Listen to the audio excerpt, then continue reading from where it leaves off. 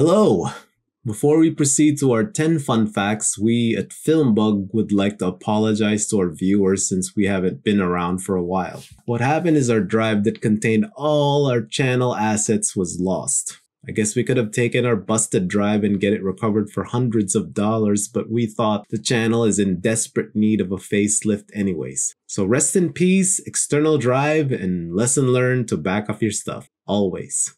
Okay, so without further ado, here are the 10 fun facts from the movie Dead Alive. Number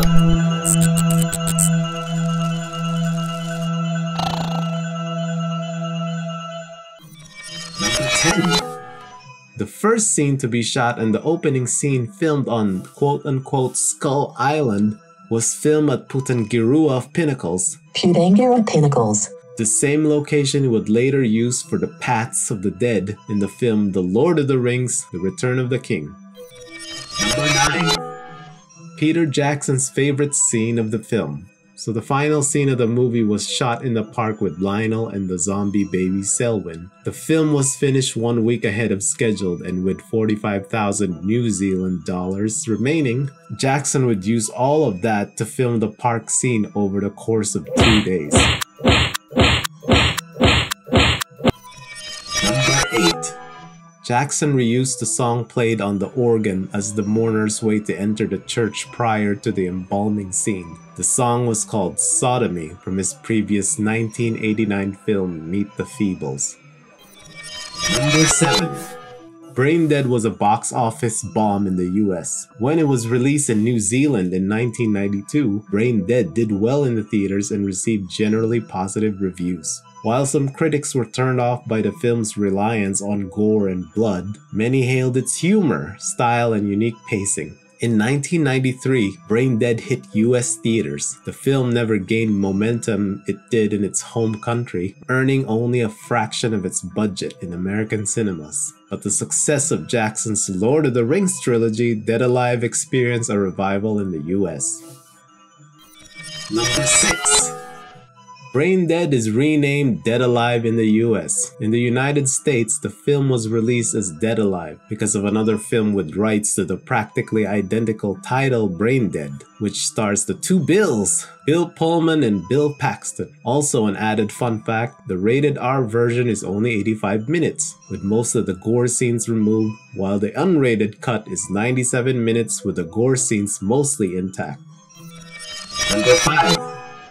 Famed gorehound director Eli Roth, which you can remember from the movie Hostel or Green Inferno maybe, once said Braindead was one of, if not the only film that actually quenches bloodlust. Number 4. Peter Jackson paid homage to this film in his version of King Kong. During the scene in the boat, you can see a crate with the word Sumatran rat monkey clearly shown on the side. Number 3. Uncle Les is hit in the groin 5 separate times during the final act of the film.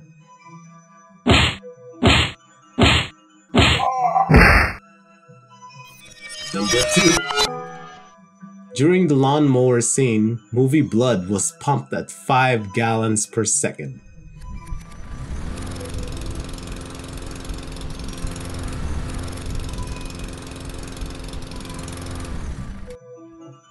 And our number 1.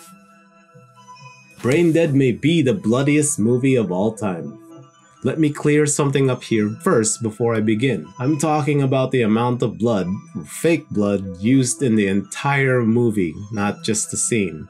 Dead Alive's practical effects include tons and tons of fake blood. Some horror buffs speculate it may be the bloodiest horror movie of all time. In Dead Alive, blood isn't just an accessory, it's the main character. For the film's final scene alone, Jackson used over 300 liters, or that's 79 gallons of red goo. The movie claimed a total of 1,000 gallons used throughout the movie. So is it really the bloodiest movie? I did a little bit more digging and I found out that the 2013 Evil Dead remake, which is only second in this list, claims that it used a staggering 70,000 gallons of blood. 50,000 of those were used in the final scene with Mia's fight with the Abomination or the Deadite.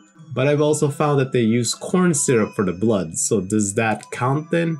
Let us know down in the comments section if you think Dead Alive truly is the undisputed bloodiest film of all time, or maybe Evil Dead Remake should have been #1, or maybe you know another film that tops the two. That's it, but before we leave we just wanted to express many thanks to all our subscribers. Yes, all 30 of you. Here at FilmBug, we appreciate each and every one of you. So until next time, goodbye. For those who thought earlier that Uncle Les only got kicked 4 times when I said 5, well, there's number 5 for you.